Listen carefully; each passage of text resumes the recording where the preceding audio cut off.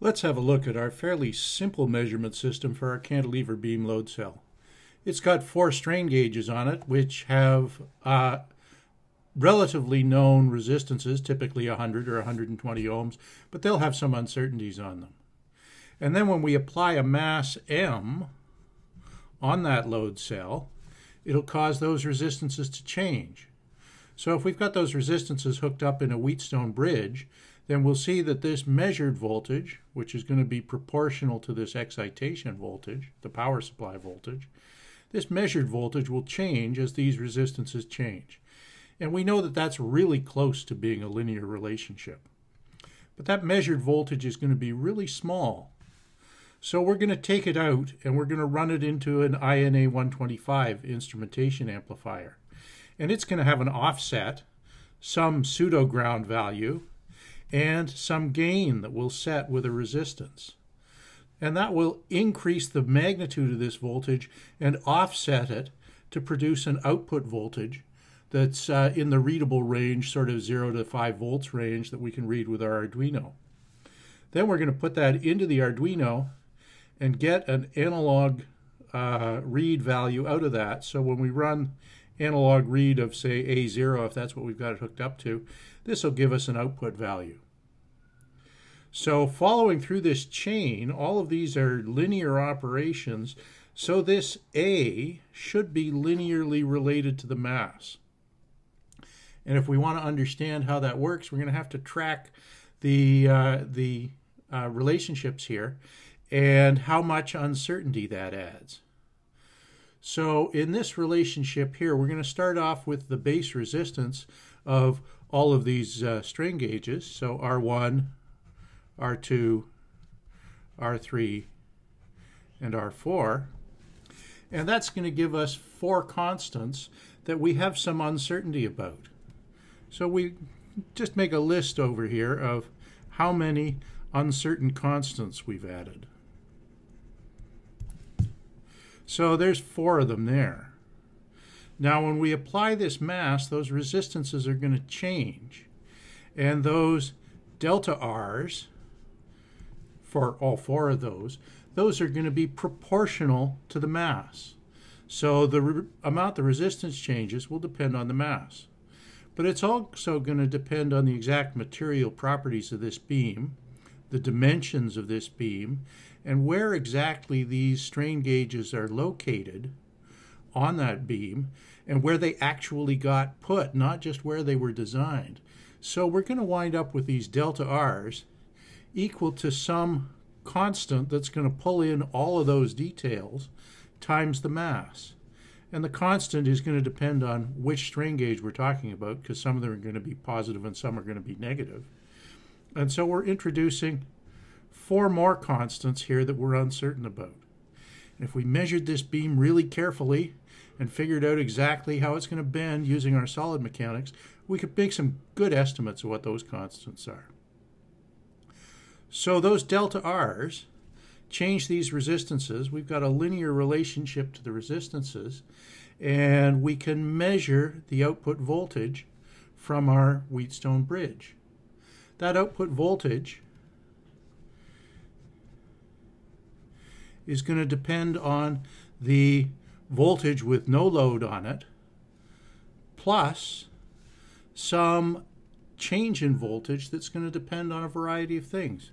Some delta V, and that delta V is going to be a function of, well, all the delta R's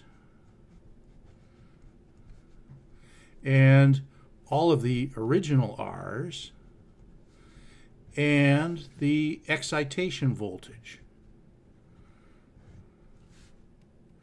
And it's a linear function, so it's going to introduce another set of constants here.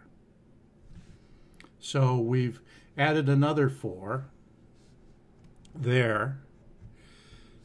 These ones here, we should be able to get that directly, so it doesn't add any additional uncertainty. It comes from analyzing our bridge with these resistances.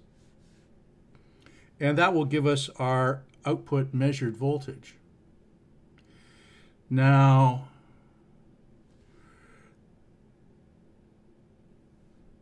then we'll have a small voltage here that we're going to have to amplify. And that amplification, well, it should be pretty simple. We should be able to get the amplified value being just equal to the offset plus the gain times the measured value from the bridge here. But that still introduces two more constants that we have some uncertainty about, because we know approximately what the offset is and approximately what the gain is because of the resistor we chose. But there's some additional uncertainty in there. And finally, we've already been working on figuring out how much uncertainty we've got in turning a voltage into an analog read value. So this analog read value is going to be some function of whatever that output voltage from the amplifier is and whatever reference voltage we're using on our Arduino. So we've added that one we've already kept track of, but we've also got to keep track of the uncertainty in the reference voltage. Now, if I add that up, 4 and 4 is 8, and 2 is 10, and 1 is 11. That's getting pretty big. 11 constants. And all of these are constants that depend on things that we don't know very accurately. So if we combine the uncertainty from all of those, then we should wind up with a total uncertainty, and we're probably going to find that it's pretty large. Now, if we were very, very careful in our manufacturing, we could make that smaller, but it would be difficult. And the other thing to keep in mind is it could be a little hard to analyze. So in our design of this measurement system working forward, we can make reasonable estimates of what we'd like these constants to be and design accordingly. Pick the right size of beam, for example, so it'll bend about the right amount, and choose a reasonable excitation voltage, so this will be about right. And we can set the offset and the gain to give something that'll be reasonable. And we've already found that we can work with the Arduino. We can do all of this design in a forward direction and come up with reasonable values. And if we then measured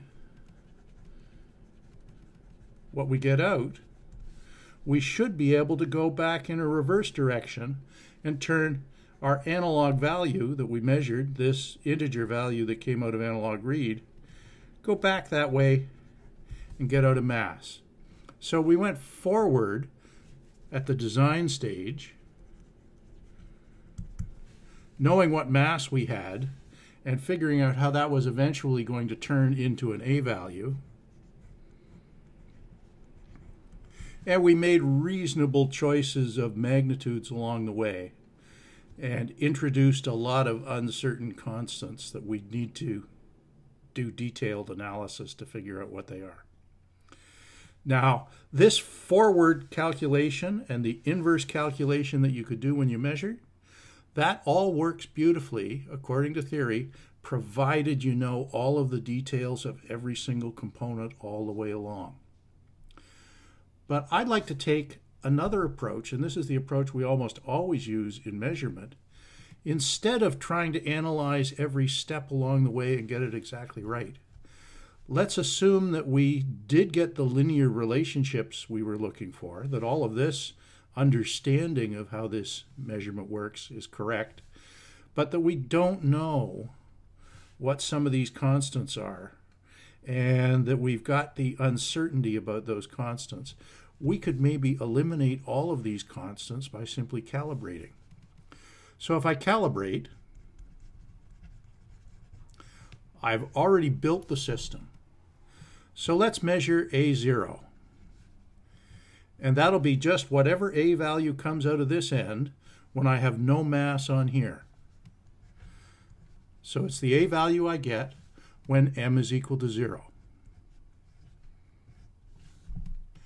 And then let's measure for a reference mass. I can take, say, a 5 kilo mass and hang it on the end.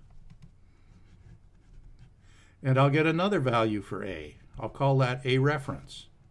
And it's whatever came out of my measurement system when the mass on the end was equal to the reference mass.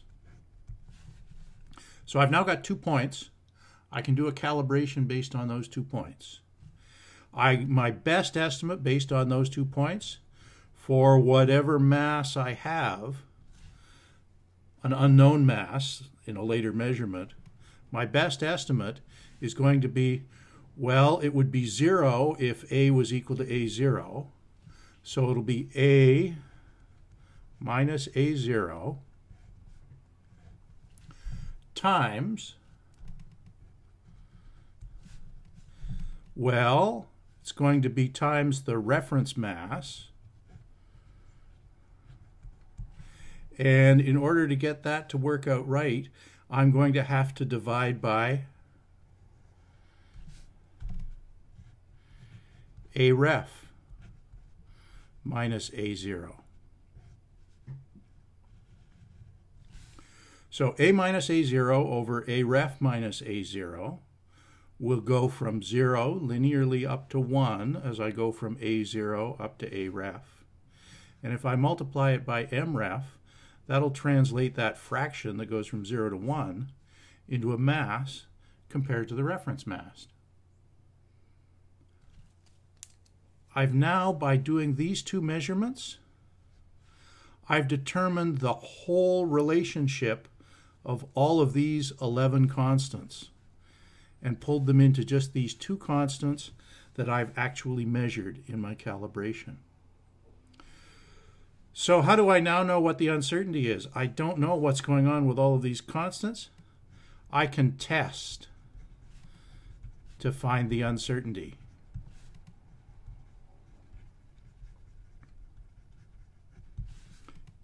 And that would simply be a matter of measuring multiple values of mass and analyze the variation.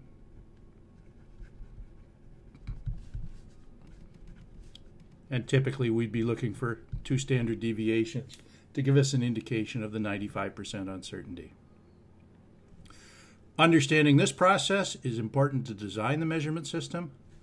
Doing this calibration process is way more effective in reducing the uncertainty because it doesn't require that you know the exact manufacturing tolerances on all of the devices in your system.